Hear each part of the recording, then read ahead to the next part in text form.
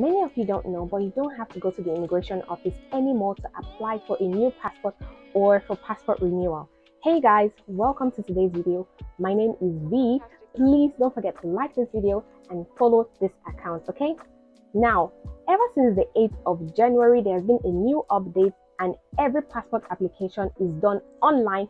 Nothing is done at the immigration office except your biometrics, that is your capturing and also picking up your passport, which is done after registering for your passport online, applying for your passport online. You cannot go to the immigration office for biometrics and picking up your passport when you have not done that. That is the registration online.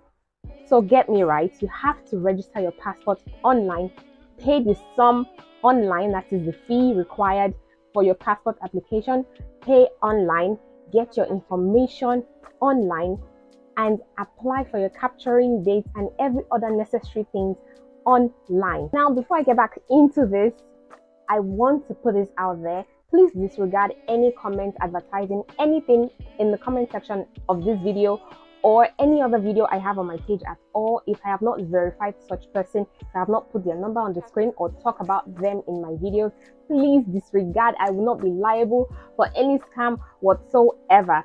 Unless such person is verified by me, please disregard. Now back to this. I've seen a lot of questions about the guarantor form, and this is mainly for first-time applicants. If you are renewing your passport, you will not have any issue with guarantor form or whatever, so ignore that when applying.